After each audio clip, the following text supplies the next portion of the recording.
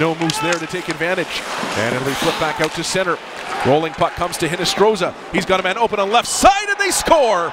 Reed Schaefer, his 5th goal of the season. He was wide open coming into the zone and makes no mistake putting that one in off the post. Just over 7 minutes into the first period. Top, Blankenburg, right side, Hinostroza. Hinostroza, backside. Fanning on it was Weisblatt, into the middle for Bellows. Quick shot, save made by Milic. Comes across, trying to turn away a rebound. There's another penalty coming, but they score. With 10 seconds to go in the period, the scramble in front ends up in the back of the net. His own puck. Into the zone, moves over to the backhand, fights through one check, drops it to the line. Zalotti, right side, Bartow. Bartow, a shot tip just wide. Rebound, out in front, and they score!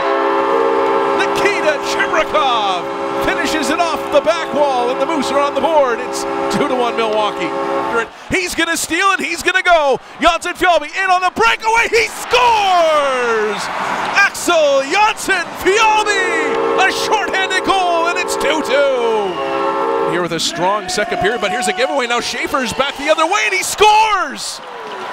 Reed Schaefer, a takeaway, and a beautiful backhander up under the bar, and moments after the Moose are able to pull even with Milwaukee. It's a power play goal.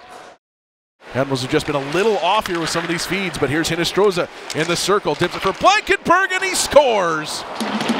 Hinostroza lined up like he was going to shoot, and then a nifty little backhand pass to Blankenburg. He wires it home.